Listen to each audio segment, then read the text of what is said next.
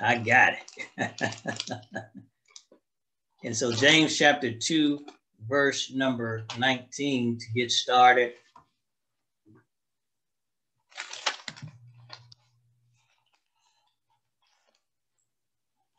Amen.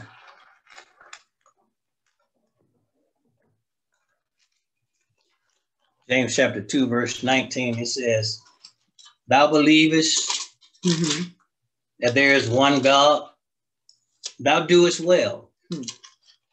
But the devils also believe and tremble. Thou believest that there's one God. Apostle James says, you do well, you do well. I applaud you.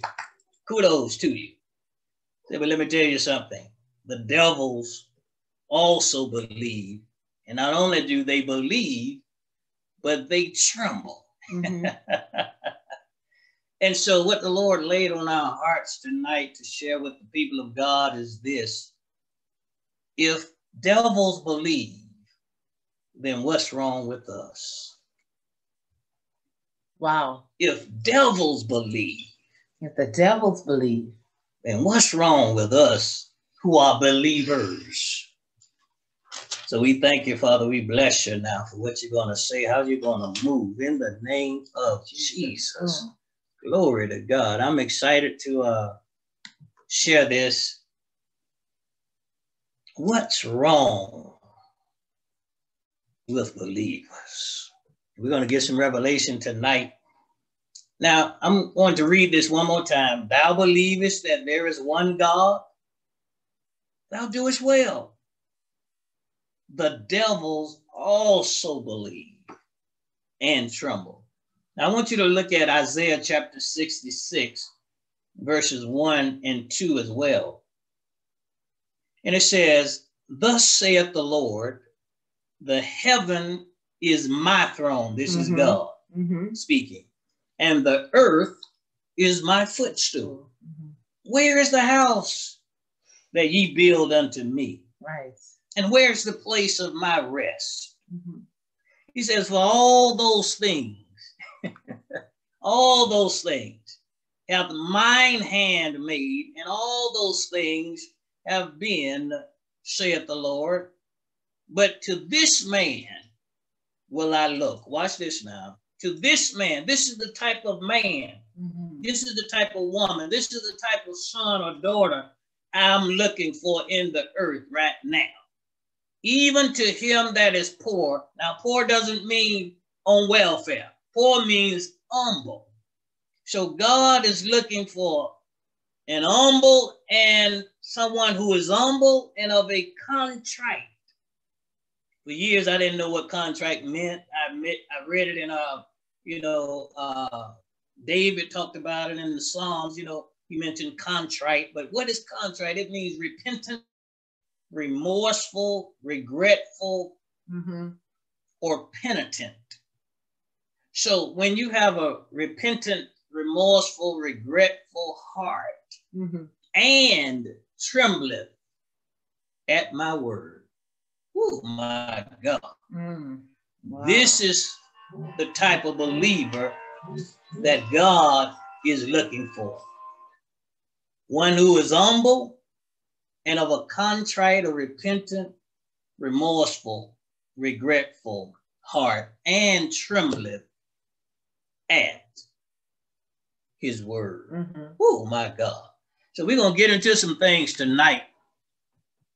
And so we're talking about, once again, if devils believe, then what's wrong with us? Now, I really believe that one of the most overlooked revelations by saints is concerning the fact that both Satan and devils know the truth. That's right. About God and Jesus. That's it. I know that's a mouthful. That's it. But let me say that again. That's why. One of the most overlooked, and I emphasize overlooked revelations by saints is concerning the fact that both Satan and devils or demons know the truth about God and Jesus Christ, whom God sent. Now, devils or demons know that God is their creator. Can you imagine that? Devils, demons know that God is their creator. Not only that, Satan knows that God created him. Think about that, Prophetess. That's deep. Satan knows that God created him and named him Lucifer. He knows what his name was before his name got changed. So he knew his name was Lucifer before he fell and became Satan. Everybody see that? So listen to this revelation now. See, the devil knows that God is real. Yet he lies to humanity and tells them that Jesus isn't real. Right. Make believe. Made up. This is a, you know, some of the Hebrew Israelites, they say this is a white man's religion. Now, I know white man wrote this word. The word says that all scripture is given by inspiration, meaning it's God breathed. So white man, black man, purple man didn't think of this. Holy men of God were inspired as they were unctioned by the Holy Spirit. So this is not Jesus Christ, a fictitious figment of our imagination. But this is what the devil tells people. Jesus isn't real, and not only is he not real, but he never existed. My God. Now you got Jewish historians who talk about Jesus, but yet the devil says Jesus never existed. And some people are believing it. Now, look at this. Look at the definition of a lie. A lie is a false statement. And I have this in the book I've written that we're going to get published before summer, called Established Lies. I give the definition in the book of a lie is a false statement deliberately spoken with the intent to deceive. So a lie is a false statement, and that false statement is deliberately spoken with the intent to deceive the person who believes the lie. Oh my God. This is going to get good tonight. This is the level we're going to be teaching on. So when you look at the definition of a lie, a false statement deliberately spoken with the intent to deceive. Contextually speaking, watch this now, based on the context I just used this in, a liar can't be an official liar without knowing the truth first. Wow. Isn't that good, Prophet? A liar cannot officially be a liar without knowing the truth first. A liar has to have something to deviate from. The liar has to have something to tweak in order to tell a half truth, which is a whole lie. Oh, somebody need to get that. So a liar can't be an official liar without knowing the truth first. Now listen, the person who is the recipient of the lie is classified or categorized as deceived and does not know the truth. However, the originator of the lie knows the truth, but purposely spoke that which was false. Are you listening to me tonight? So this is going to get really good tonight. So I want you to think about that definition again. So how could Lucifer formerly be an anointed cherub? I want you to see how stupid this is now. Come on now. Lucifer formerly being an anointed cherub. An anointed cherub, right? In the presence of God, in charge of worship in heaven, and not believe that the one whom he was worshiping existed. No, he believed. He believed. He believed. I just believe that because he know the power that worship has. That's why he tries so hard to stop the worship. See, that's what he's after. Worship was meant to be exclusively God. Exactly. And after he saw what worship can do, he wanted it. He wanted it. He wanted it. I got to get some of this. So think about that.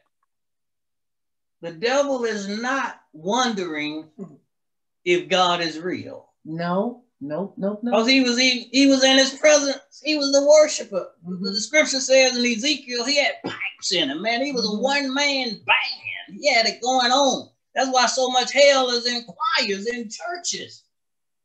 Well, the devil is jealous now because we have his job.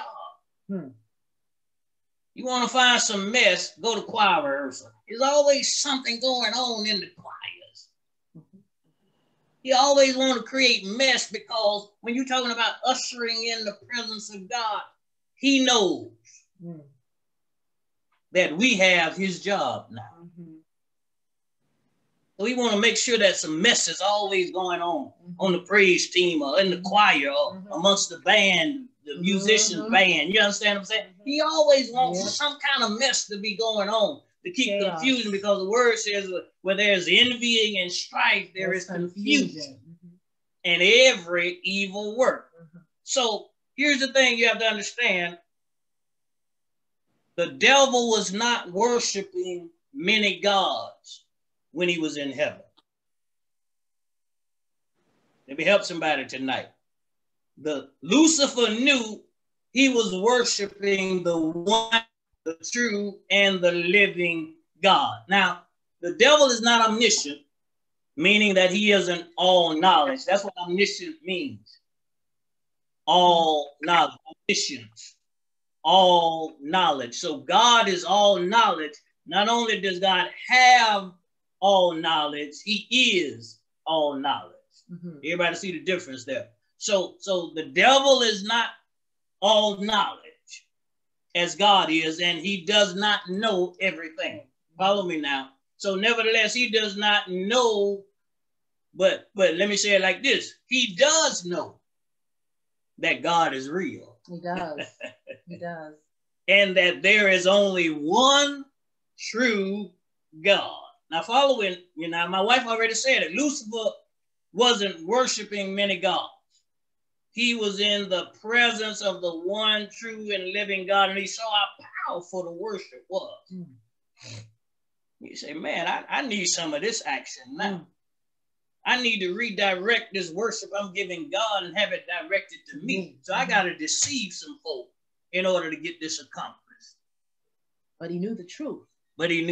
So he planned how he was going to tell the lie, deliberately to deceive.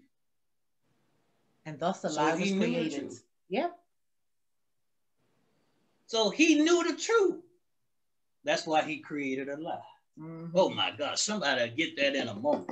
It's going to get good tonight, I'm telling you, brothers and sisters. Amen. Satan, as my wife already said, wants the worship that is exclusively due to God. Let's look at Matthew chapter 4, verses 8 through 10. Want to read that for me, Prophetess? I got it right here. Matthew chapter 4, verses 8 through 10. Now, I really know Jesus was humble because he let Satan offer him what he created. Oh my God. Go ahead and read it, baby. Okay, so Matthew 4, verse 8 says, Again, the devil taketh him up into an exceeding high mountain, and shewed him all the kingdoms of the world and the glory of them, and said unto him, All these things will I give thee, if thou wilt fall down and worship me. Now you imagine Satan is offering Jesus what Jesus created before the world began. He said, all these kingdoms I will give unto you. What's the catch 22? If you would worship me, fall if down. You would worship me. Fall down and worship me. Bow down and fall down and worship me. Verse 10. Then said Jesus unto him, Get thee hence, Satan. Why? For it is written, Thou shalt worship the Lord thy God, and him only shalt thou serve. So the God, the creator of the universe, Elohim, El Elyon, the Most High God, is the only one worthy to be worshipped. That's right. And he's the one that is to be served, not Satan. Everybody see that? So therefore, Satan lies to humans in order to have the worship from them, which is exclusively due to God, redirected to him. Now, this is why the whole anti-Christ system's agenda is based on. This is what it's based on. To influence the world to worship Satan and treat him as the true and the living God. That's right. That's what this whole anti-Christ spirit is all about. And I have right here, you can see this dollar. If I put it up here, this dollar here. On the back of the dollar bill, it says Novus Ordo Seclorum. And that stands for New World Order. And that if you get time, look at the dollar bill, you'll see on the top, it's an all-seeing eye. And that represents Lucifer.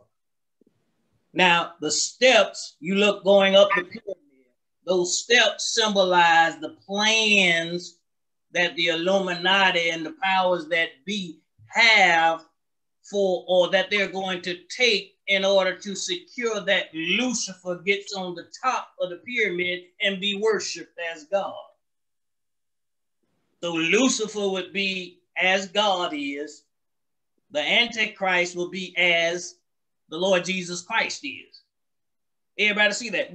So this is the objective of the Antichrist system, to get Satan in position to be on the top of that pyramid and be worshiped by all of humanity. That's what the New World Order is about. I'm not teaching on that. I just wanted to give that to you free. Now, what's the real deal that's going on? So let's look at why devils believe in trouble. And I know this is going to help somebody. Look at Colossians chapter 1, verses 12 through 17.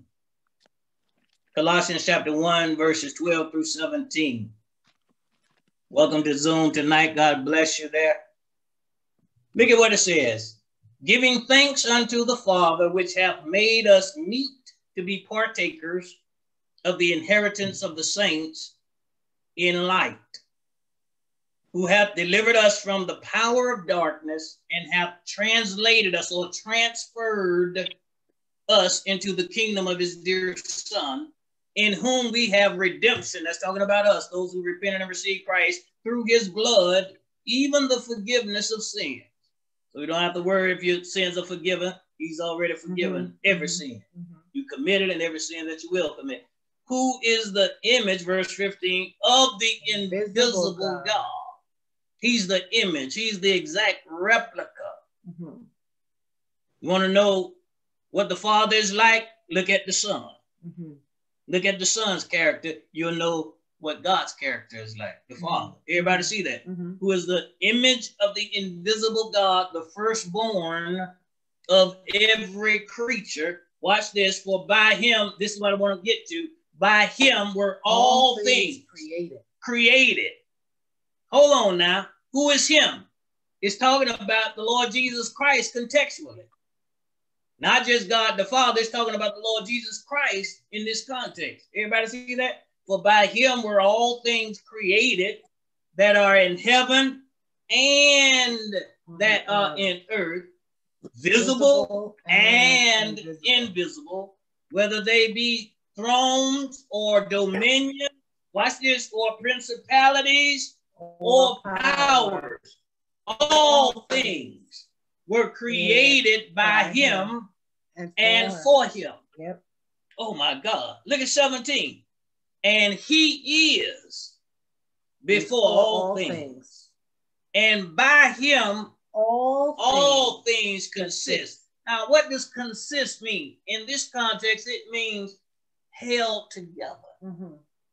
So all things are held together by the Lord. Oh my God, that's good, isn't it? Look at verse 18. And he is the head of the body, the church. That's why we call it the body of Christ, who is the beginning, the firstborn from the dead, that in all things he might have the preeminence. That's real good. Ooh, that's deep, isn't it? Good. That's good. Oh my God. So what am I saying to you tonight, brothers and sisters? Principalities and powers know that God is their creator. That's right. Think about that, Prophetess. Well, I think that is what has happened to us over the years, that the enemy has been able to convince us that there is no God, or I don't even think he have a problem with us believing that there is a God. Yeah. As long as we doubt his power and his ability to be God in our lives and in our situations. Yeah. And so the demons, they all know. They know. You have to know the truth in order to twist it to make it a lie. What are you working with? You got to have something to work with in order to create a lie. And so knowing the truth, knowing that God deserves all the worship, knowing that without him, nothing was made that was made. The principalities, that's what we just read? Yes. Every single thing. The devil. Even the devil. See, that's hard for some people to swallow tonight. Why would God even make the devil? It says he made him for him. That's right. That's why we say the devil is God's devil. Because he created all things. Somebody get that in a moment. So principalities and powers know that God is their creator. Now, we're going to move on. Look at Acts chapter 19. I wrote this in my book. I said, a lie would be unemployed if truth wasn't the employer. That's good. In other words, a lie wouldn't have a job description if truth wasn't in existence. So in order for there to be a lie, there has to be truth, so the lie can be told concerning the truth. Oh my God.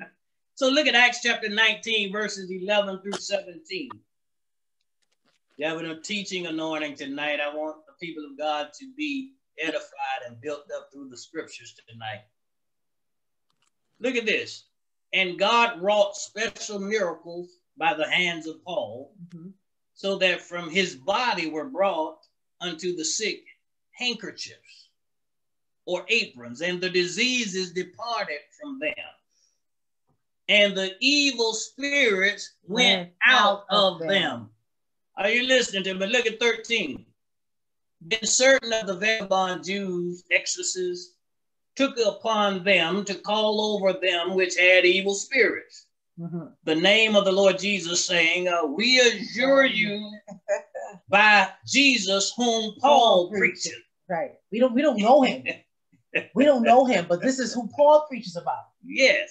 And so in that name, and that scripture says, verse 14, and there were 7 sons of one Sceva, and a Jew, and chief of the priests, which did so.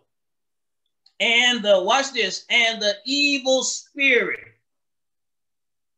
underline this if you missed this in times past.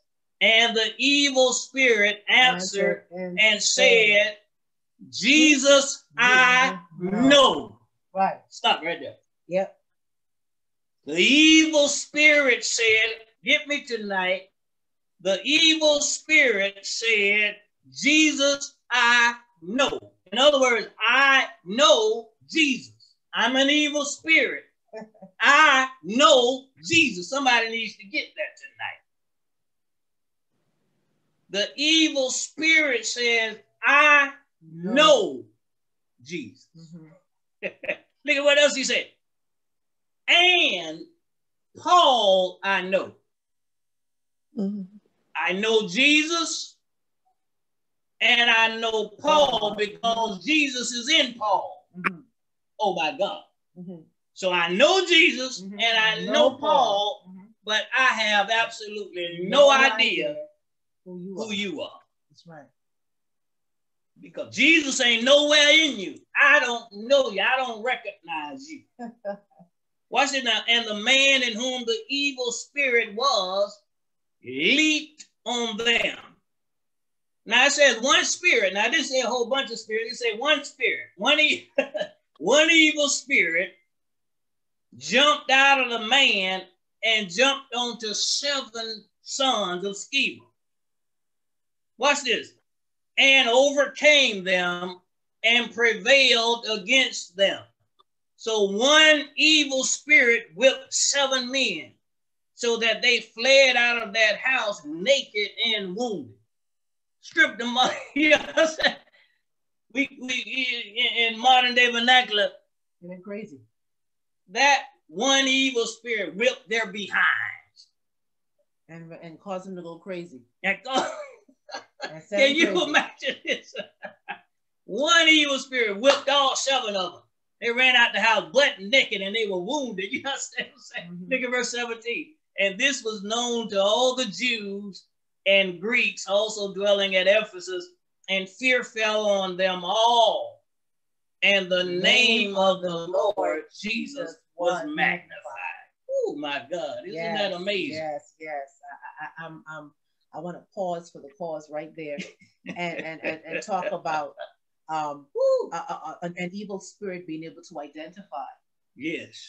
What is he identifying with? What happens when an evil spirit is confronted with us? Who does he see? Yeah. Does he recognize the Jesus in us? Yes. Or are we like these sons? Because we're so used to the form of godliness.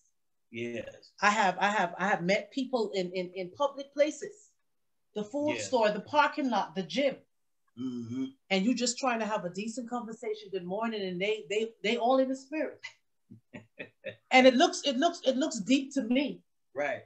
But how will it look to a spirit, an evil spirit? What would he say?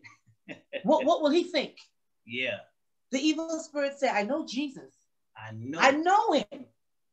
To know him is to know him. Right. I know him. Paul, I know Paul. But who are you? I know who you are. You are a vessel available for me to whip your butt and send you crazy. Oh my God. And so a lot of times we have this form of godliness. Yes. And others can't tell who we are. We seen this prophet one time that was saying something about tongue kissing Jesus. It was the most despicable thing I've ever seen or heard. But people were falling down and sowing their seeds into him. Wow. They were excited about the man of God. But what happens when you come face to face with an evil spirit?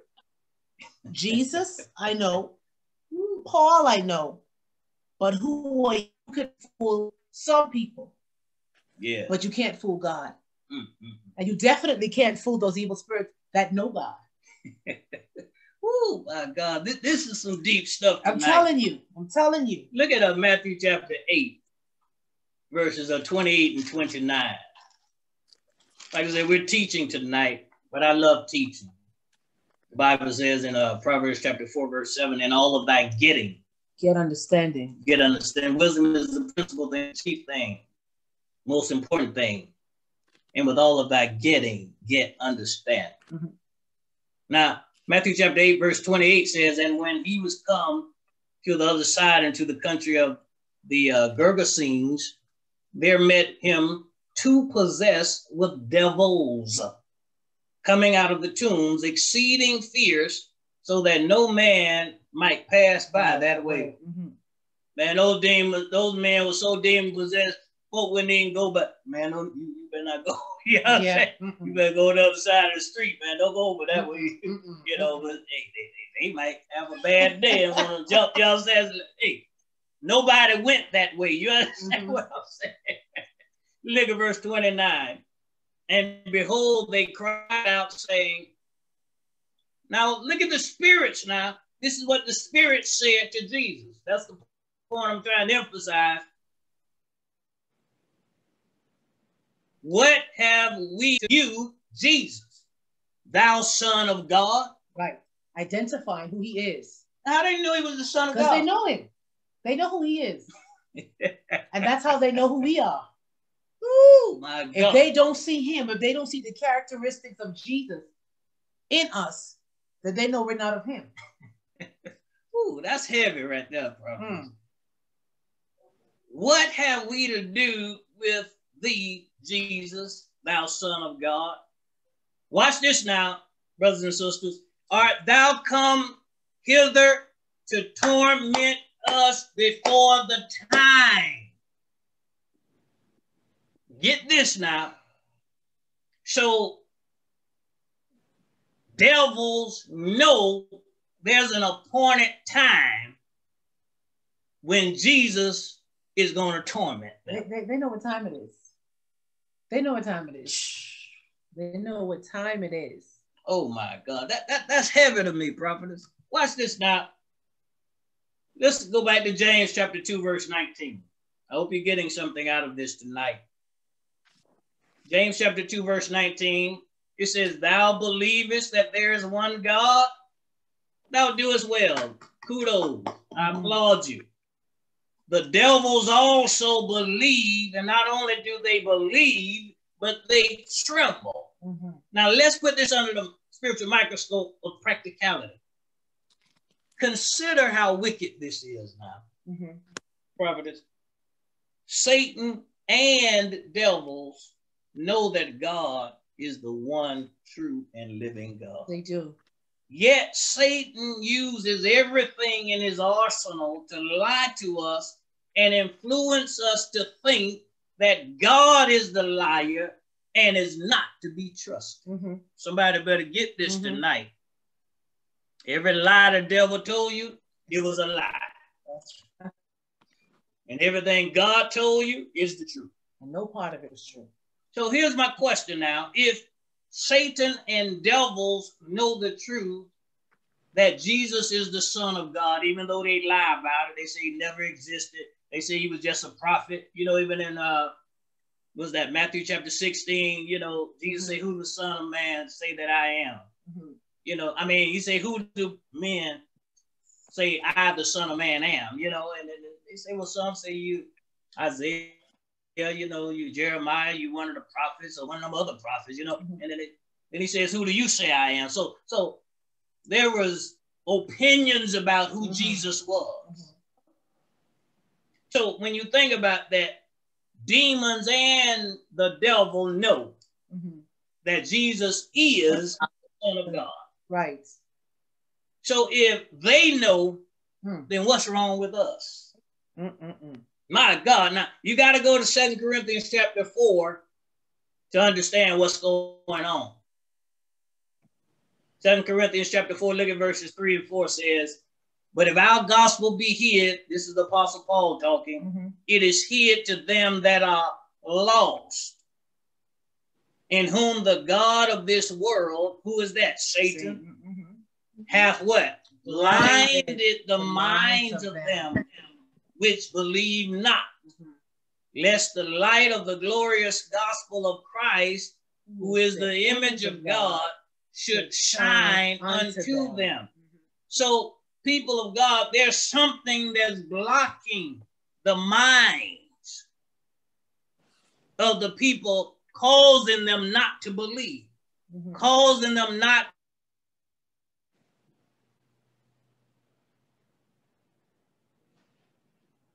in them so they can receive revelation and benefit from it. Somebody needs to get this tonight. Watch this. So look at this now. There are two basic categories of non-believers. Okay. You have those who are lost and those who are found but still act lost after salvation. Let me say that again. You have those who are lost. Then you have those en route to a renewed mind. Are you listening to me? That's why Paul said in 1 Corinthians chapter 3, he said, I couldn't speak to you as spiritual, but as carnal, because you're divisive right now. One of you talking about, I'm with Apollos, one with Paul, and then some say, I'm with Cephas, so you're still immature. So I can't speak to you from a spiritual standpoint because you're carnal, but you're saved. That's what carnality is, a saved person who acting like they're not saved. You can't even be carnal unless you're a Christian. That's right. Everybody see that? But anyway, let's move on here. So there are those who are lost, never repented and received Christ, and there are those who have still act lost after salvation en route to a renewed mind. So stated differently, you have unbelievers and you have unbelieving believers. Now, let's break this down. Let's go to Mark chapter 9, verses 23 and 24. Mark chapter 9, verses 23 and 24. Watch this. I thought this was interesting. Jesus said unto him, if thou canst believe, all things are possible to him that believeth. And straightway the father of the child cried out and said with tears, this man was sincere. He cried out with tears. What did he say? Lord, I believe. Help out mine unbelief. Oh my God. So this father said, in essence, people of God, Lord, I do believe. He said, Lord, I do believe. Please help please help me overcome my unbelief. This is not a contradiction. This man said, Lord, I do believe, but I'm asking you to help me overcome my unbelief. Now, if anybody feel led to criticize this father, think about how many blood-washed believers that you know struggled with unbelief since the pandemic. It was 1 year ago that the public school system shut down. We're here in Clayton County, which is Jonesboro, where we live, but the Atlanta area is Fulton County, and so it was March of last year when we had to go virtual. So it's been a whole year, this pandemic, and I didn't say pandemic as I was saying it wrong and meant pandemic. No, it was a pandemic.